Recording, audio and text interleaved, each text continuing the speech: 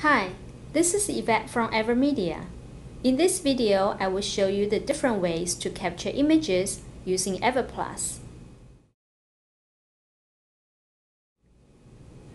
When you launch the AVer+ software, you can find the AVer+ capture icon in the toolbar. When you click on it, you see there are three different ways to capture an image using the AVer+ capture. You can capture the whole screen, just the page, or a selected area on the screen. Before you start to make image captures, you can choose to show the captured image on a new AVer+ page by checking this box here, or save it to your PC's hard drive.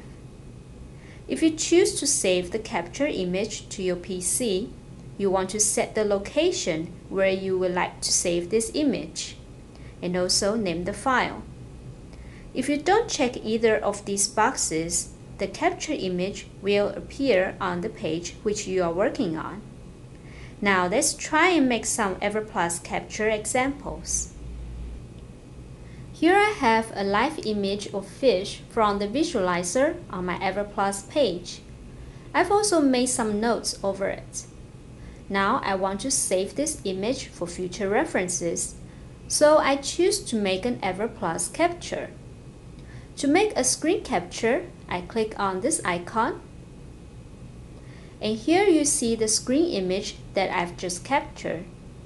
But I don't want the image to show the toolbars, so I first discard this image by dragging it to the trash can, and then make another capture using the page capture. And this time, I want to save it to a new page. You see that page capture only captures whatever there is on the AVer+ page area, and at the same time, it's being saved to a new page. In addition, I want to make a capture of just a fraction of this image, so I click on Region Capture. Then I select the area that I want to capture. Done. To save these images that I've just captured, I can either save it as an AVer+ file or export this page as an image file, PDF, or HTML file. To learn more about exporting AVer+ pages, please watch the video on Save and Reuse.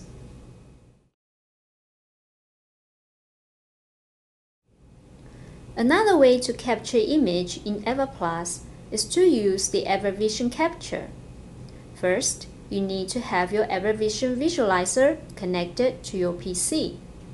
Then you click on this AVer Vision icon in the toolbar, and you'll see a list of functions associated with the visualizer in the Options panel.